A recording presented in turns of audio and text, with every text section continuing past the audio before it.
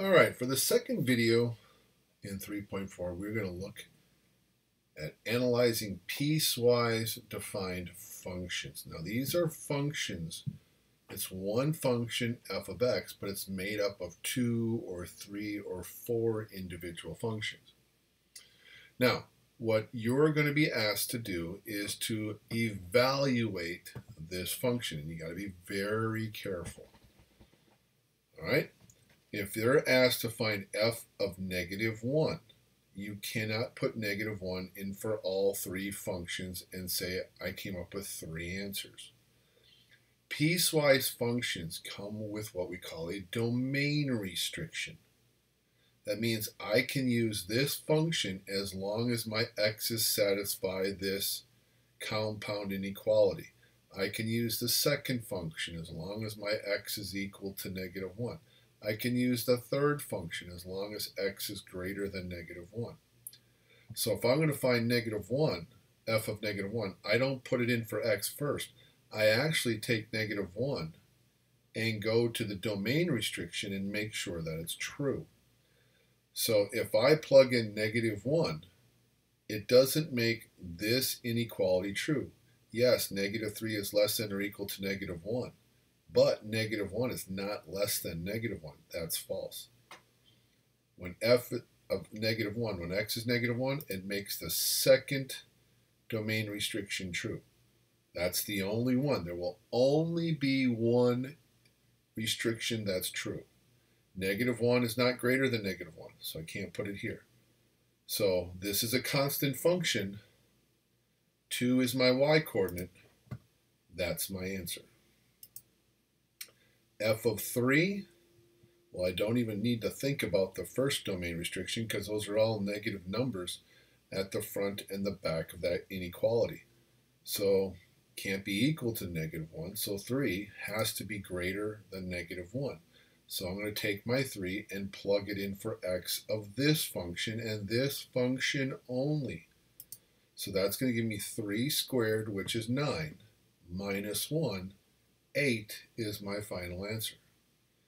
F of -2, it's a negative number for your x, so I'm going to go up to the top and put that in for x up here. -3 is less than or equal to -2, that's true. -2 is less than -1, that's true. So we're going to put -2 into the x of the first function, and that's the only one. So -2 times a -2, that's a positive 4, plus 1 is 5. That's the answer we're looking for. All right. Next, you'll ask to find the domain of this function. Well, since they gave you domain restrictions, you might as well just use the restrictions here to answer the question. What's really nice about piecewise functions is that these domain restrictions are in numerical order from top to bottom. So the smallest possible x I can have is -3.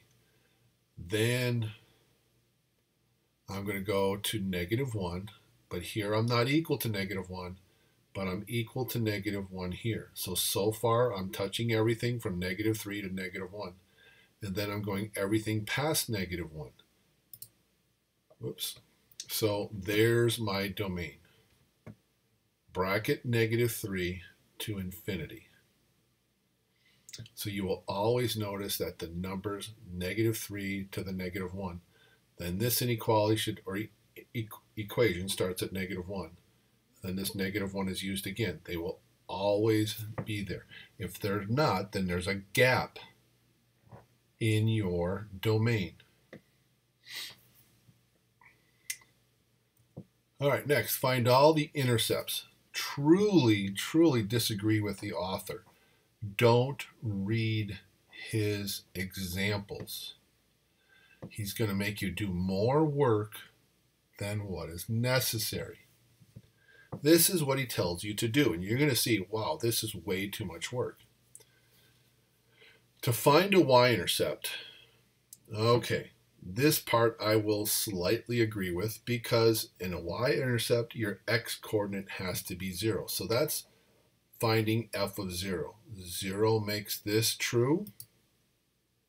0 is greater than -1. We're plugging 0 in for x. So 0 squared is 0, minus 1 is -1. There's your y-intercept. But for the x-intercepts, this is where the author really is going to make you do work that is unnecessary at times. He says take each individual function in your piecewise function, set them equal to 0, and solve for x. But then once you find the x, you got to make sure that that x fits within the domain restriction. And if it doesn't, then that's not an x-intercept. Well, why would I want to do that work if it's not going to be an x-intercept? So again, here's what he's telling you to do. Take -2x plus 1, set it equal to 0, solve it for x. Subtract over the 1, divide over the -2, 1/2. Well, x is a positive 1/2. But 1/2 does not satisfy this domain restriction, so I did this work for nothing. All right, second function. 2 is equal to 0. No, that's false. So there's no x-intercept in the second one. Third one, x squared minus 1 equals 0. Okay, solve for x. Add over the 1. Take the square root of both sides. Don't forget it's going to be x equals a positive or -1. Okay, wait a minute. -1 is not greater than -1, so I have to throw out the -1. But I can keep the positive 1 because positive 1 is greater than -1. So 1, 0 is my x-intercept. Well, what I'm going to show you in the next example is that I'm going to show you how we know exactly which function to go to so we can find our x-intercept without doing wasteful work. All right, next part. Graph the function. Again, kind of disagree with what the author wants you to do because he's trying to get you to do more work than what's necessary. Sometimes it's smart, sometimes it's not smart. All right, so the first function is linear because it's x to the first. So I know it's going to be a slanted line. How is it slanted? Well, the slope says -2. It's got to go downhill. So since this is a linear function, I can test the first and last x's of my domain restriction, and if I have 2 points, I can connect them with a straight line. So I'm going to take -3, plug it in for x, find the y. -1, plug it in for x, find the y. So what I'm going to do is I'm going to color code these. So my first function will be graphed in red, the second's in green, the third is in blue. So testing the -3 and the 1, like I said, -2 times -3 is a positive 6. Add the 1 to it is 7. That's your starting point right there. Then we're going to test the -1.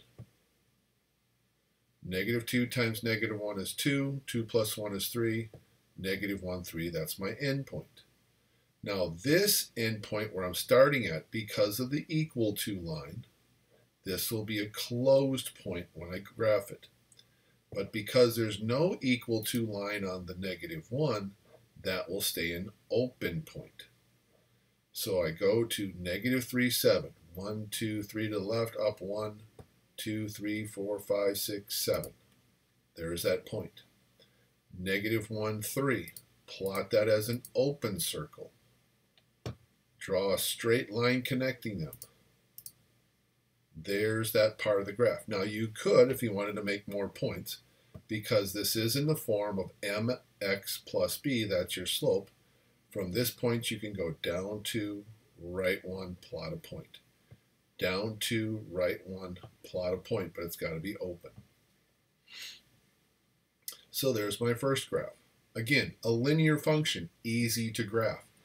I just need 2 points. So why not test the ones that are given?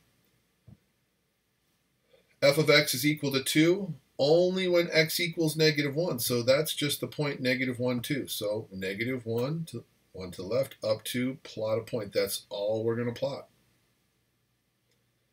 Now, x squared minus 1 for when x starts at -1. So that when I put test -1, that's going to be an open circle. So what I need to do is I need to fill in the rest of my graph. So I need to test -1, 0, 1, 2, 3, 4. Now this is where I think the author again is causing us to do too much work. So I test -1, and again I'll show you what's smarter, but I want you to understand what the author's doing.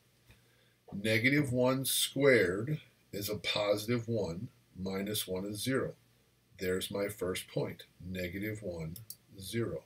And again, open circle because there's no equal to line. Now we're going to test when x is 0. Okay, 0 squared is 0 minus 1. Okay, that's -1. 0, -1. That's a closed point because 0 is making this true. Now we're going to test the 1. 1 squared is 1, minus 1 is 0. So 1, 0, plot that point. Then we're going to test the 2. 2 squared is 4, minus 1 is 3. 2, 3. Test 3. 3 squared is 9, minus 1 is 8. So 3, 1, 2, 3, 4, 5, 6, 7, 8. There's my final point. No reason to test the 4 because I'm going to fall off the graph. So now we connect these and curve them up, and if you notice, because it's an x squared, here's part of that U-shaped graph. And there's my piecewise function, all graphed out. Wait a minute. I just thought of something. You know, if I had the graph first, I would have clearly seen there's my y-intercept, there's my x-intercept. And I wouldn't have had to done any work. Let's keep that in mind for the next example. And for my domain and range, vertical line, touching, touching, touching, touching, still touching, -3 to infinity. Oh, remember earlier we had to find those 3 values? I have them all here. They're all on my graph plotted. I think maybe in the next example we should graph first. Answer the other questions later because, you know, a picture's worth 1,000 words. It's going to give us more information. Okay. Oh, now use the graph to find the range. Okay, now that we have the graph, we can find the range. So again, we'll start at the bottom with a horizontal pencil, touch the lowest point, scroll up, touching, touching, touching, still touching, touching, touching, touching, touching, still touching, touching, touching, touching, touching, all the way to that arrow. So we started at -1 for the y and went to the arrow, which means you're going to infinity. So there's my range. They can ask us, is our function f continuous? Well, no, we got all kinds of gaps in here. I can trace it. I got to stop, pick up my pencil, make this point, pick up my pencil, start down here. So no, that's not continuous. All right, next example. Now, let's use this concept of graphing the function first. But of course, they give us more difficult functions in the homework. Boy, why can't I get a nice, easier linear and constant? No, they give us ugly functions. Okay, well, again, I'm going to color code red, blue, green, and I'm going to graph, and I'm going to, plot points. I'm going to test things. So I'm going to start at -2, plug it in, and then I'm going to go to the left, and I'm going to go -1, 0, -2 to the left, I said, -3, -4, -5, -6. So I make a t-chart. There's the x's I want to test. I'm going to substitute them in, crunch the numbers, and there's all my values. Do you think I did all that work? Absolutely not. I'm just making it look good, like I'm smart. No, I'm going to show you how the calculator is going to help us out here. Okay? Then I'm going to do the same thing for the absolute. Let me plot my points here. So negative 2, 1, negative 3, 4, negative 3 up to 4, negative 4 to 5, negative 5, 4, negative 6, 1, and it looks like we got another parabola or U-shaped curve, but it's opening down in this case. There it goes. All right, next, in the middle, the absolute value graph. So this has to look like a V-shaped curve. So we're going to test negative 2, negative 1, 0, and 1. So there's my table. Of course, I plugged these all in, and I did all the math between my ears and came up with these values. No, I didn't. I'll show you how the calculator does this really quick. I'm just making it look really good. So our first point's negative 2, 1. Oh, we already have that point plotted.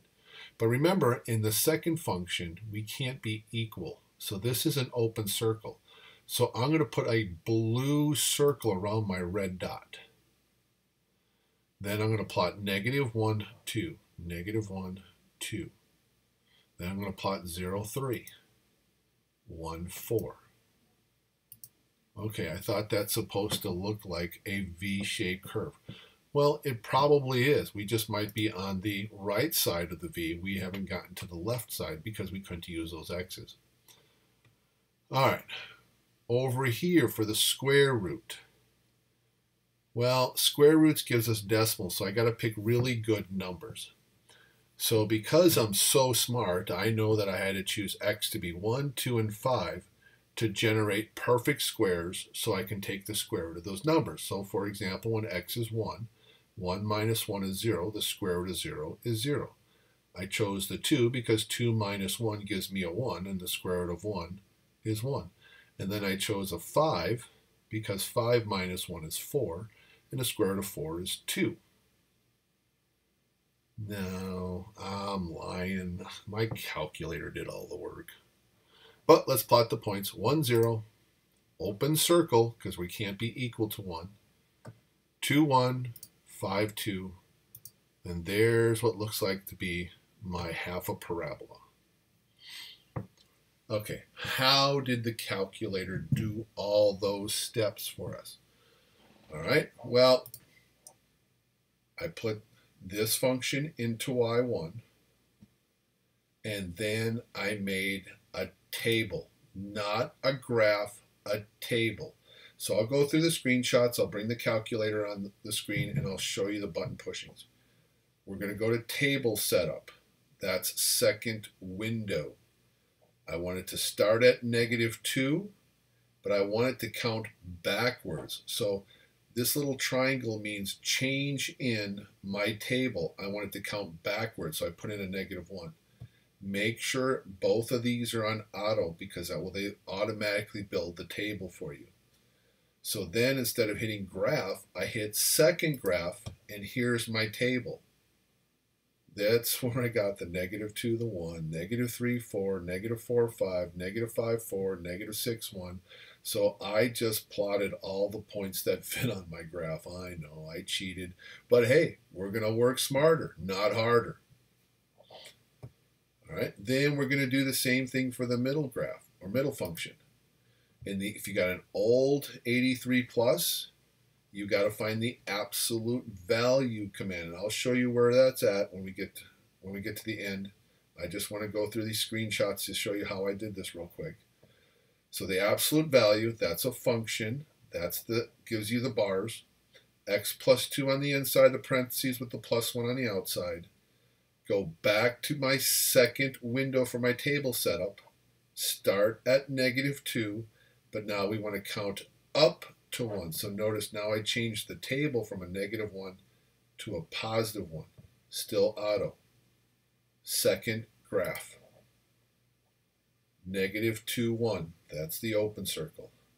Negative 1, 2, 0, 3, 1, 4. It gave me extra points because I didn't tell it where to stop. I just need to know where to stop.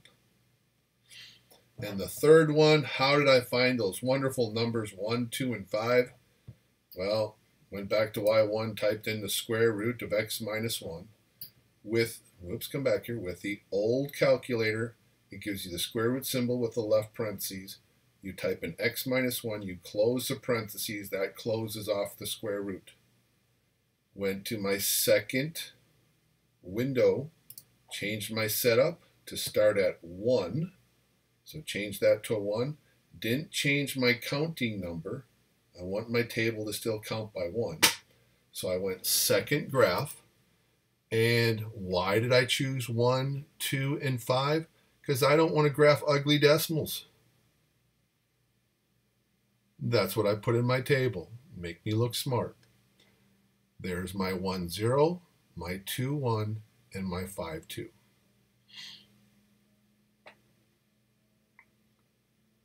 All right, so let me go grab my calculator and we'll crunch through these. Uh-oh, lost my calculator. There you are. Okay.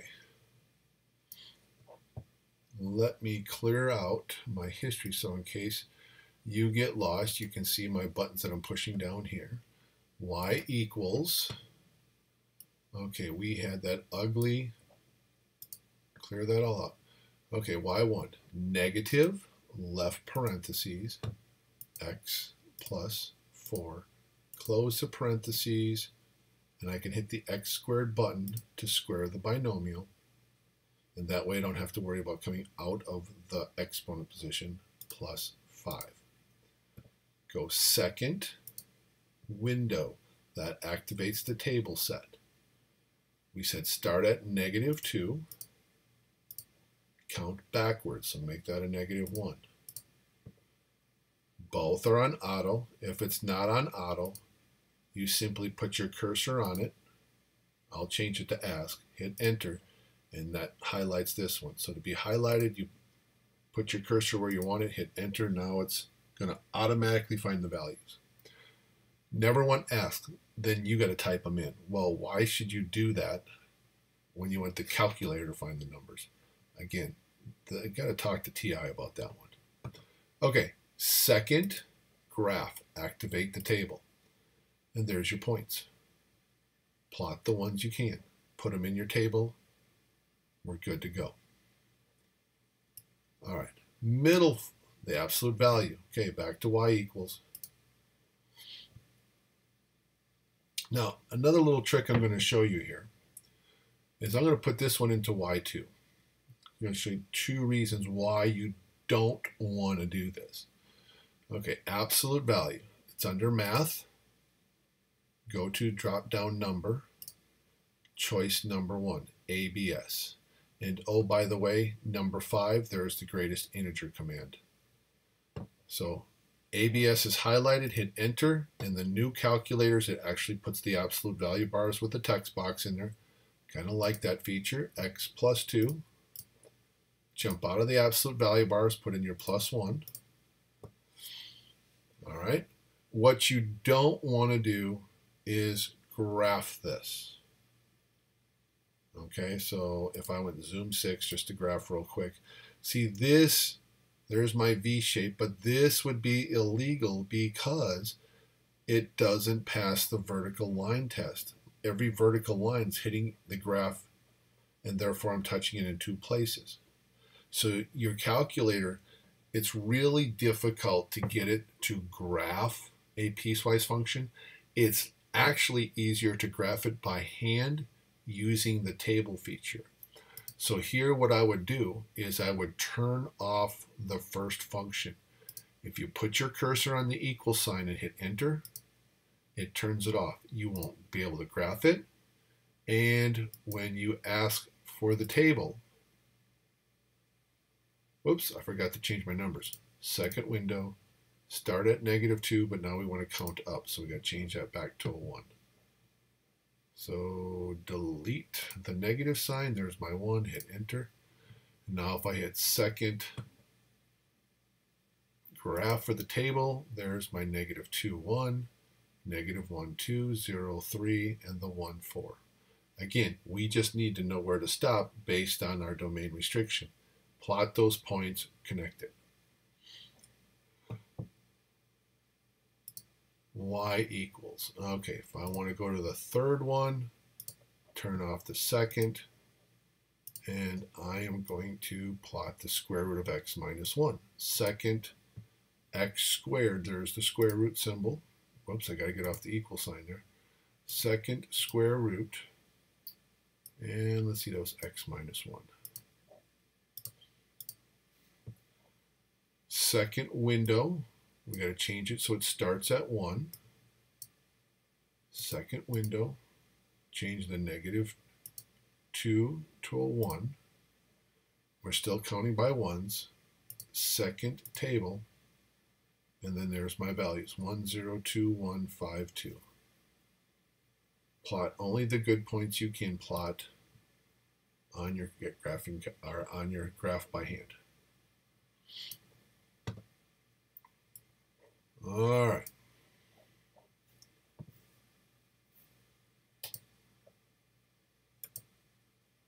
Okay, so once the graph is made, all those other questions that we had, 1 through 6, or I should say 1 through 3 and then 5 and 6, I would like to have the graph here because I can find all the values off the graph, or I could still do them algebraically.